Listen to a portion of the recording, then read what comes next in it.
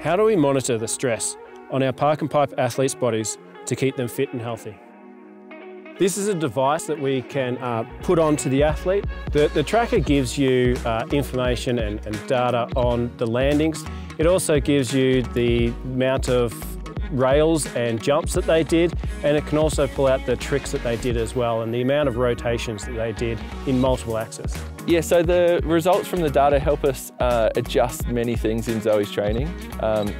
There's on-snow load and how many jumps she does in a day, but there's also the things that she does when she's not on snow, like the gym and the trampoline, and it helps us get a really good, clear picture of how those things all come together and affect her well-being.